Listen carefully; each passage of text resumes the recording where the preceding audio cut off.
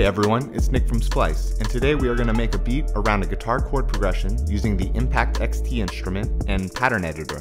First, let's take a listen to the guitar chords.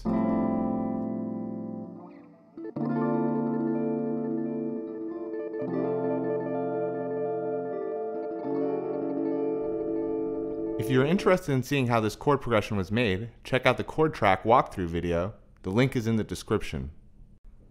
To get started, let's use the keyboard shortcut Command F. This allows us to quickly search our library for the Impact instrument. You can see we have 16 pads here. There are actually 8 banks total, giving us 128 sample slots, each with their own amp, pitch, and filter controls. Next, we'll open the Splice app. I've already gathered some samples into a repack. A repack is a custom playlist of your own sounds, and you can even create repacks from your phone's browser. I find this to be a great way to work on music, even away from the computer. To add samples to Impact, simply drag the sample from the Splice app onto the individual pads.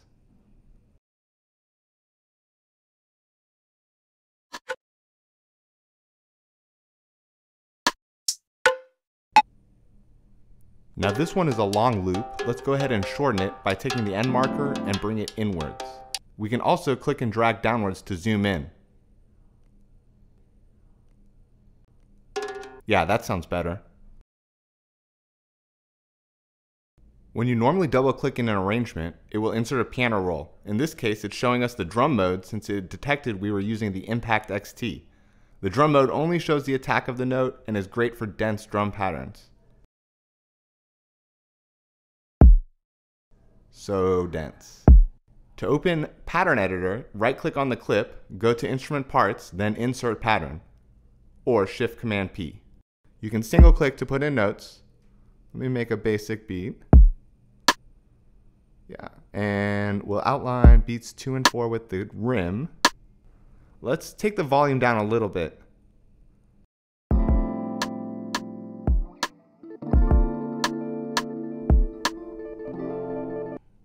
We can duplicate the clip using D, so now we have 2 instances of the same pattern. We can use the functions on the top right to quickly fill in notes. I'm going to use the Fill Every Step button for the hi-hat.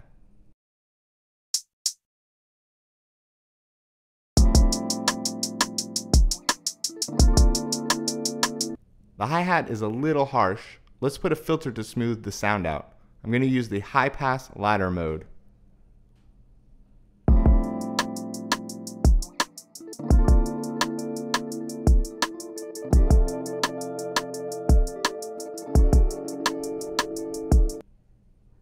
You can control the overall pattern length at the top left, where you see the steps value.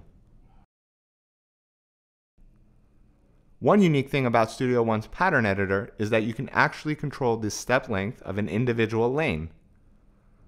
Let's take this roll and have it repeat every beat. So we'll take the steps value down to 4. And maybe we experiment here. If you take the steps to an odd number, it will displace over time.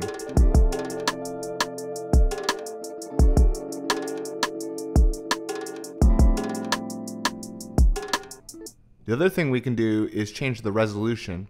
If we go to 1/32, it will play the notes twice as fast.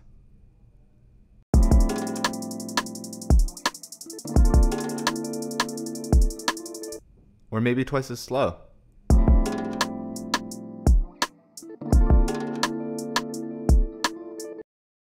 Lastly, you can double or half the lane resolution. This changes the amount of steps available without changing the overall rhythm.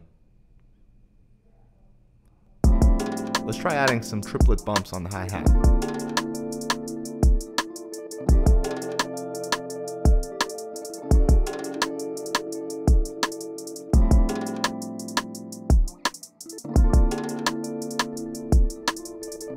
Awesome. So now let's visit the functions at the bottom to add more musicality to this beat. The velocity editor shows the velocity for each step. You can click and drag this to quickly change the values.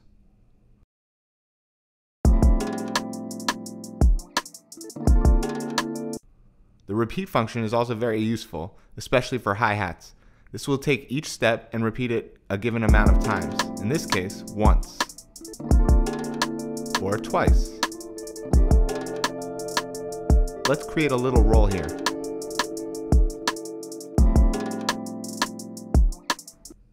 We can also adjust the probability in this window. If we want the rolls to occur half the times, we can bring it around here.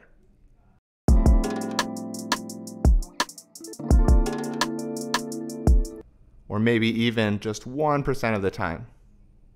We won't listen until that happens. That would be kind of mean.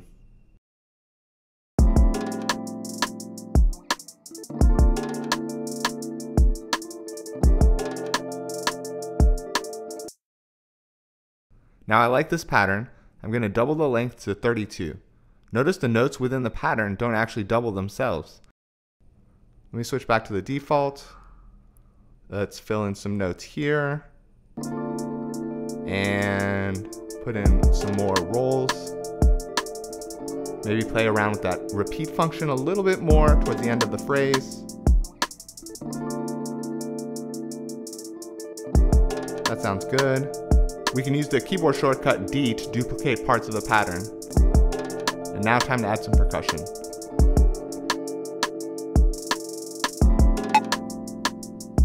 It's a little loud. Let's take the velocity down. That's better.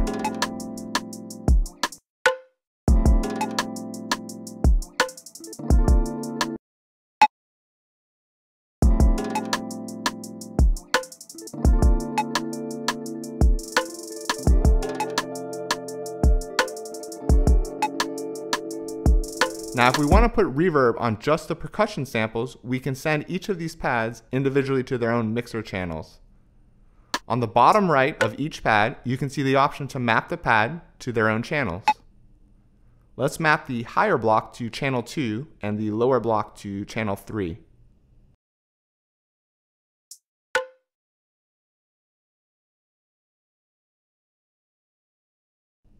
You can see in the mixer that now the lower block is on channel 3 and the higher block is on channel 2. Next, we'll go to our inserts and add in room reverb.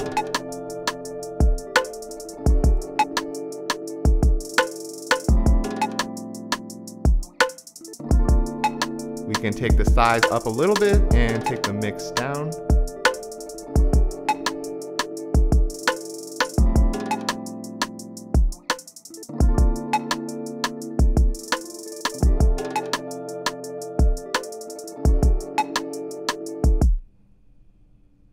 Great. Now I want to add some bass, so let's add in a new track and name it 808. We'll search for sample 1 because I have an 808 sample that will work well for this. Next, we'll drag and drop the 808 into sample 1. Now I'm going to copy the drum pattern over to the 808 track using Option Drag, and we'll convert it back to piano roll by right-clicking and selecting Convert to Instrument Part. We can then use Command click on the piano notes themselves to select all the notes in that pattern. Let's remove all the notes except for the kick. This way the 808 lines up perfectly with the kick. Let's go to Actions, Length, and turn on legato mode. This will make the notes connect to each other. Next, we'll use Shift plus arrow key up to move the notes up an octave.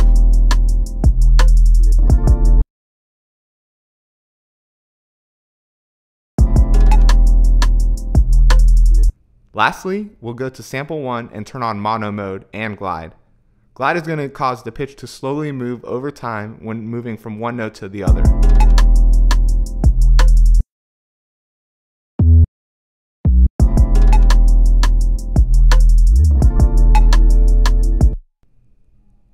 Let's put this up 2 semitones.